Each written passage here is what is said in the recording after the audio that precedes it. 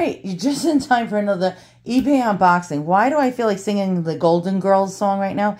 Thank you for being a friend. Travel along the road and back again. My voice sucks. My voice really sucks. Alright, let's get to the unboxing before everyone needs Anacin or Excedrin. You know, with all the things I ordered, I have absolutely no clue what the hell this is. I really don't. Is it even mine? Hold on, let me check. Yeah, it's mine. All right. Sometimes I unbox my husband's things. I hate this glare. That glare, I don't know, it irritates me. All right. Everything irritates me. All right, it feels heavy. What the hell did I order? I don't remember. I can't get it out. Ah, come on. Come on, get out. Get out. Get out. You're evicted from this thank you box or whatever the hell. Thank you bubble mailer. Get, oh my goodness. They made it so you can't even pull the thing out. What the hell did I order? All right, your guess is as good as mine. Can we all guess? And the drum roll. Dun dun dun. Why does it look like it's in a brand new box? Uh-oh. I didn't order something new. I ordered antiques. Oh, there we go. All right. This reminds me of a Louis Vuitton, one of those Louis Vuitton wallet boxes. With the pull-out drawer. What the hell? What is it? I'm going to tease you, motherfuckers. All right, hold on. Can you guess what it is? Wait, hold on. Wait. There's more. Can you guess what it is? Can you guess what it is? Can you guess what it is? Ah, my pocket watch. What?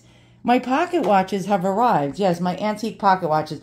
I got a thing now for antique pocket watches. I get in Kicks. You know, Kicks. When I was a kid, I used to get on Kicks, really weird, unusual Kicks. And so I would only eat like Campbell's chicken noodle soup. And that was it for like 3 months, every single day, morning, noon, and night, even for breakfast. My mom had to put Campbell's chicken noodle soup into my thermos for school. And all the kids would look at me very strange. And then I went into the Lender's frozen bagels kick, where I would eat nothing but onion Lender's bagels. Now I'm into pocket watches. Now they don't work.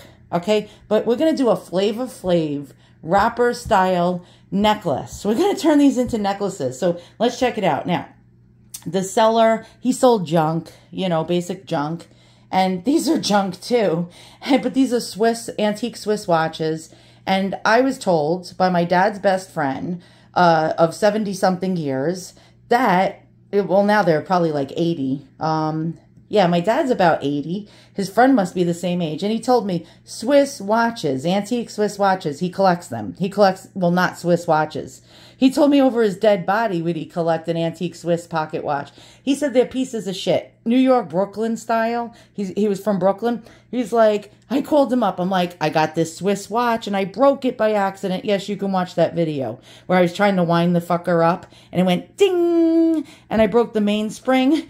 It was my first pocket watch. What the hell do I know? And so I had a chat with him. Can you fix this for me? He fixes pocket watches. He goes, I won't even spend 5 minutes with the piece of shit. I go, what? He goes, yeah, you heard me. It's an absolute fucking piece of shit. And I'm like, how is a Swiss watch a piece of shit? I thought Swiss watches were the best. He goes, no, they weren't the best until after the 20s. Well, he goes, yeah. He goes, so I wouldn't even bother spending 5 nickels on that piece of shit getting it fixed. He goes, because I was like, can I take it to a watch guy if you don't want to fix it? He goes, you want to pay $300 for a watch that's worthless? I said, no. He goes, there you go. All right, so these are pieces of shit. Okay, so Ronald, yes, I did it again. I bought more pieces of shit. 52 pieces of shit, like 37 pieces of flair from the movie Office Space. We got, yeah. So now this is going to be pocket watch 1, 2, and 3. Okay, and apparently the seller really didn't have much to say about them except for they don't work. And they're dirty. And I don't like filth and what have you. How do you even open these things? Let's look at the dials first. I really like gansering at these old porcelain style dials. That's actually quite nice.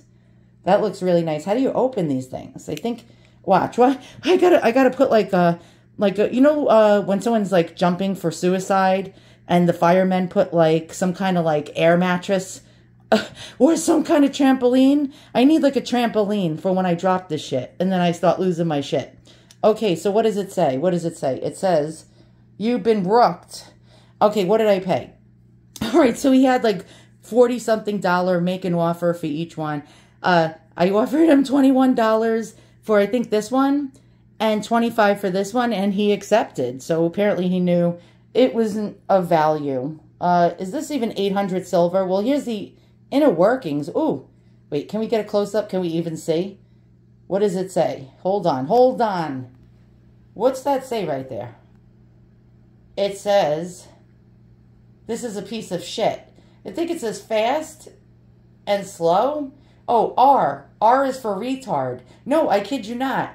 In pocket watch terms, R stands for retard. It means slow. And we're not making fun of anyone with disabilities here. Okay, so that's one. Let's get to two. Oh, all right. So I liked it because of the dial. I thought the dial was pretty fancy schmancy. All right, we got this little design going around. Is it inside? Oh, it's under the glass. And I got to get in there and try to clean this sucker. Oh, not going to be fun. Where's the fireman trampoline? I think I need it right now. Trampoline. That's how us New Yorkers talk. Seriously. All right. How the fuck do you open this without breaking it?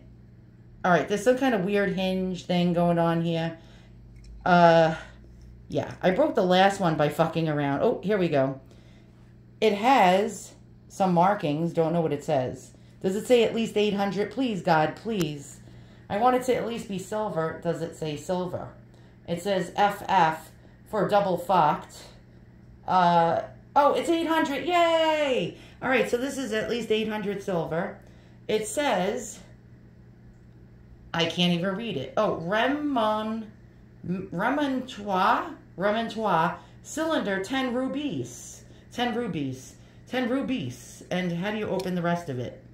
How do you see what it looks like inside? Is this going to turn into like a 50-minute video that you guys are going to hit the back button on? I hope not. How do you get in here? Oh my God, can somebody help me? Can somebody help? Oh, do you press the button and it pops open? No, you schmuck. I'll be back. All right, so I was able to get this part open.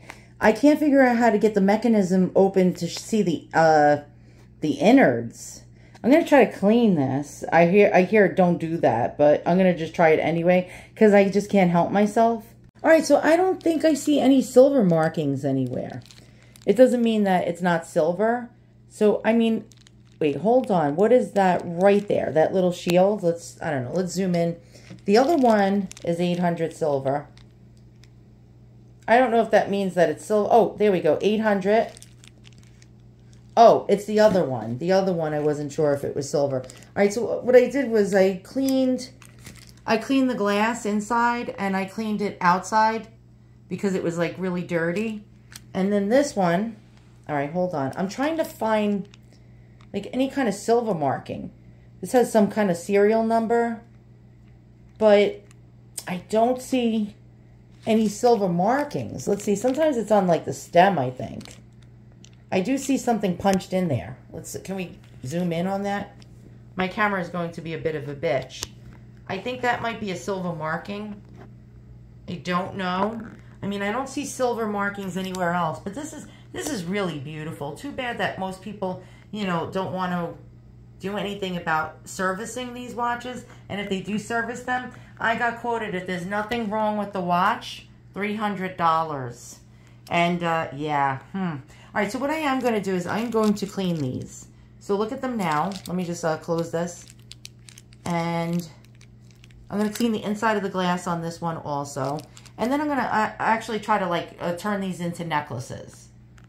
Show you how shiny things get with Simichrome. So this was just filthy dirty. Now it's Simichromed. Oh, it does have initials. I don't know what that says. Does it have a year? I think it has a year. 18. Wait, hold on. Is that a year? No way. Wait, hold on. Hold on. Oh my goodness. I don't know what that means. Does anybody know what that means? It's, wait, 1864? I don't know. Could this watch be that old? I doubt it. All right, so now we see we got a serial number. We have the number 1. We have some kind of thing going on here. Okay, so here we go. It looks like metals. Do you see that? Okay, so I do know I collect antique dolls. And I do know like Jumeau, a French doll maker, got, like, for example, something called the Medal of Honor in France at the French Exposition in 1878. And they got the, I'm going to pronounce it wrong because it's French, the Médaille or the Medal d'Honneur. And they had like some kind of thing like this going across on all their boxes. And so this must mean that it might have gotten, say it was at an exposition or a prix or some kind of world exhibit. They must have got some kind of medal for something. And so I don't know, I don't think that means anything else, but it got some kind of award probably once. Okay, so it took me barely a second to clean this out with Simichrome, and look how shiny this is now. I really do think this is silver. This one I haven't even touched yet, and it's like filthy dirty.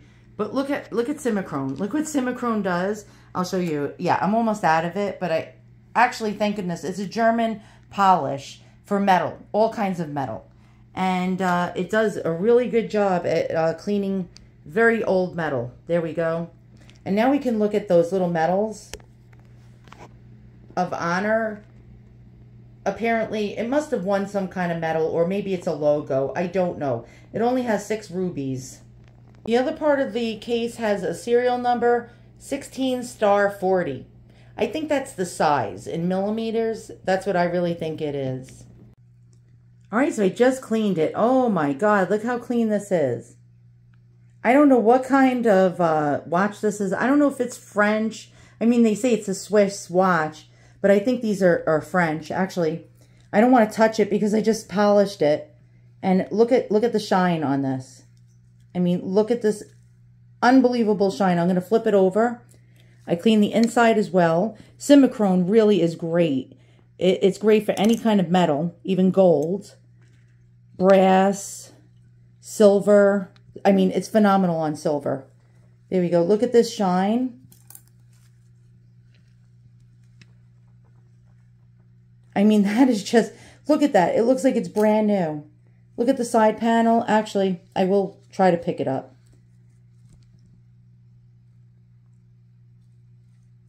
Okay, and these are just beautiful. Okay, so what I'm going to do is actually, hold on. I'm going to get the other one and show you that one all cleaned up as well. And this wasn't bad. This was not bad for a $21 purchase. Let's get the other one, which was a $25 purchase. And here we go. Let's get in there close. Let's check out that dial. It's very hard because of the glare right now. That is just a beautiful, beautiful dial. I really like the shape. It's like a shield shape. And let's just pull back on this. I'm just gonna look at the incredible shine from Simichrome. I mean, this looks like a piece of junk. I mean, my dad's friend Ronnie says it's a piece of junk, but I don't think it's a piece of junk. Now I'm going to use this as a piece of jewelry. All right, so look at this. Look at this incredible shine. We'll spin it around. All right, now we're going to put both the watches together. Let's go ahead and do that. And I don't like touching them because I don't want fingerprints. And here we go. All right, these are just beautiful. All right, so we're going to turn these into Flavor Flav, Victorian style though. Flavor Flav wrapper clock necklaces. And I'll show you how you can do that. All you need is 2 cheap things to turn this into a necklace. You get like a $6 or $7 toggle necklace in the color of your choice, and I'll put links in the description below. I'll be honest with you, don't get this one in gold if you're going to order it. The seller sent me the wrong one. So maybe I'll put links to different toggle necklaces, these chunky toggle necklaces. I can't get this open. I have to get a scissor. Here we go. I think I paid like $6 or $7.99 for this.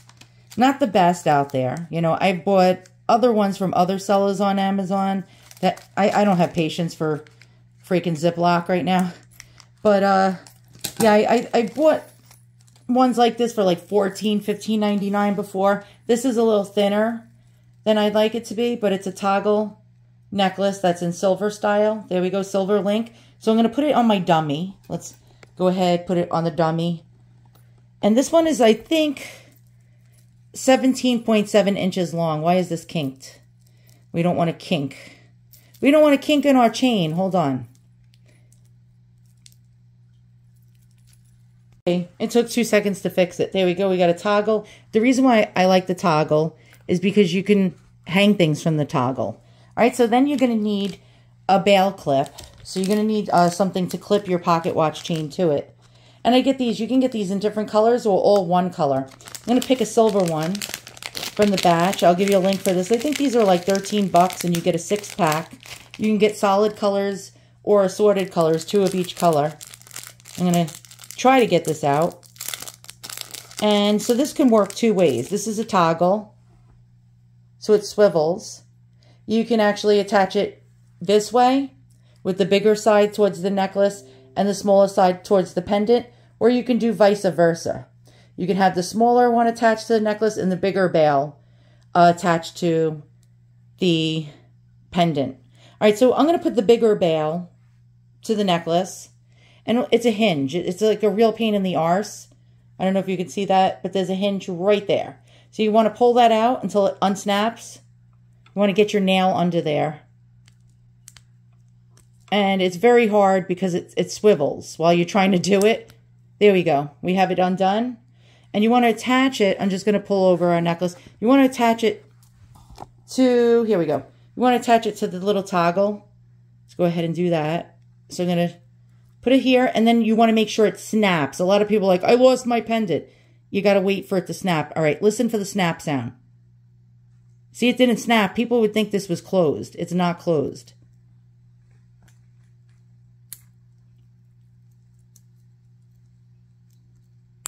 There you go.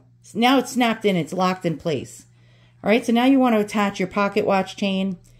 I mean, your pocket watch to the chain. And this has a little hinge also that you have to undo. And you got to find it. And you have to, like, have good eyes to find it. There we go. We unsnap it. We're going to place our pocket watch bow onto this. And now we want to snap it and make sure it snaps. Otherwise, you're going to have a problem. It did not snap, I don't think. Hold on. Yeah, it's in there. Okay, good. All right, so now, hold on. We got a Flavor Flav toggle necklace. And now you just turn this into a piece of jewelry. So this was the whole reason of my purchase. Now the sun is just really bad right now. I'm trying to get into a spot without the sun. Just like, yeah, the sun is, oh my God, the sun's got to ruin my video. Hold on, we'll take it to another spot. Okay, so the whole reason for me purchasing these pocket watches are to turn them into jewelry. Now, I made the chain really short.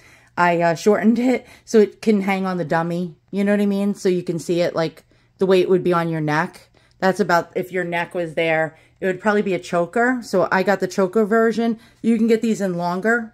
They sell them in 19 and 20 inches also. But look how beautiful that is. So you can take these old antique pocket watches and turn them into really cool pieces of Victorian jewelry. Let's go ahead and take a look at that. And yeah, and it's really nice. So I paid $21 for one, $25 for the other. You can actually flip them since this is a swivel chain. And I'll show you. Now you can have 2 different kinds of styles. You can have it with the watch face showing, or you can have it with the really cool decorated repoussé showing. And there you go. That's how you can make your own jewelry with broken pocket watches. Now, if you want to fix this, it's going to cost you about the minimum $300, and it's not worth it. So to quote my dad's best friend, Ronnie, these are absolute pieces of shit. And I really don't think they're absolute pieces of shit. I just think they're really beautiful.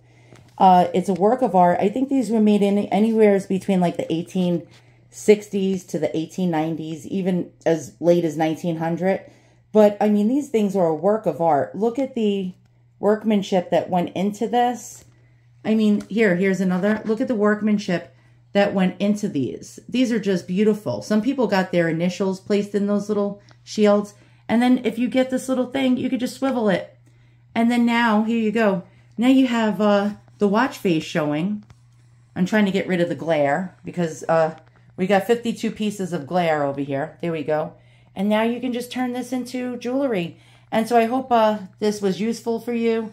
I hope you enjoyed this video. Let's actually turn her around because we got that swivel.